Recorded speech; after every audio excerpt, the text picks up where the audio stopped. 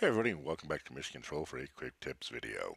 In this video we're going to talk about curves and keyframe shapes. Using curves and keyframe shapes can give different effects and how the fixtures change between frames. This allows you to easily get more complex effects from your keyframe shapes.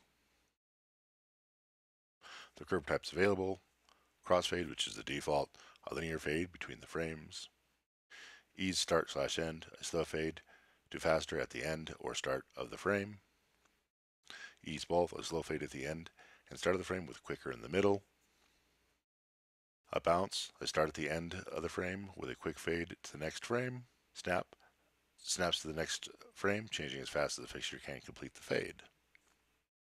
So let's take a look at that. Here I'm on version 15.1 of Titan, on Titan Go virtual interface.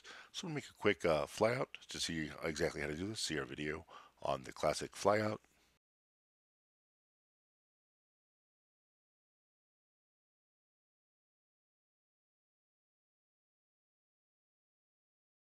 So here I've got my classic flyout. I'll go ahead and add in captures so we can see exactly what happens with our lights as we change our curves.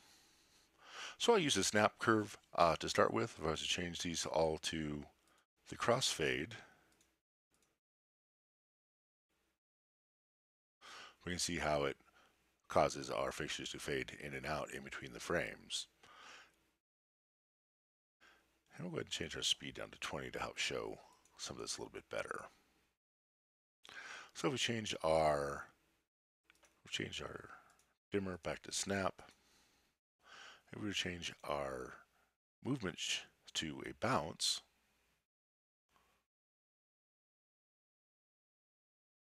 actually here we'll change this one back to snap, and we'll change this one to bounce.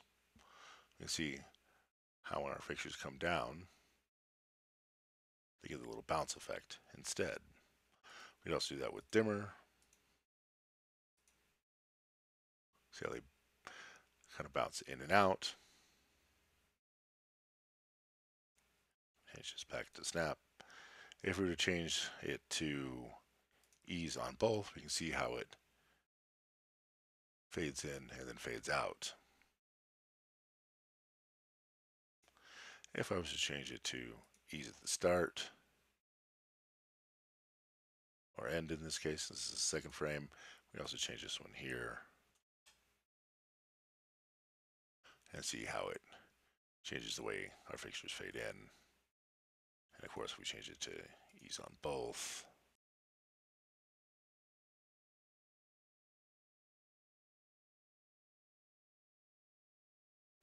Or if we were to change these to snap and do it with our, to ease both on our pan and tilt.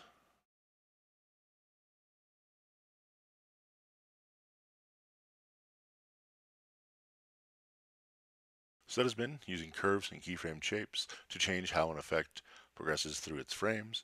I hope you learned something. Join us on Facebook at Avolites US. Join us here next time. Please subscribe. Thanks. Bye. Wheel stop.